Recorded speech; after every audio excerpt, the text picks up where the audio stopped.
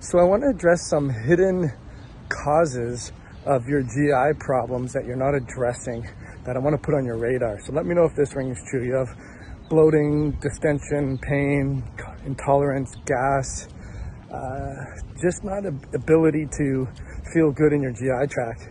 Then you go to your doctor and you both decide to do some probiotics, antibiotics, antimicrobials, gut repair stuff. And you never really seem to get ahead of it, and it always seems to be an issue. The reason that is because you're not addressing the causes. The main cause is you're producing too much iron that's not getting out of your tissues because of mineral deficiencies, namely copper. But another thing is that all of that creates histamine reactions, and histamine is like taking a blowtorch to your GI tract. And unless you address that, it's like you're putting water in a cup that has a hole in it, and you need to patch up the hole.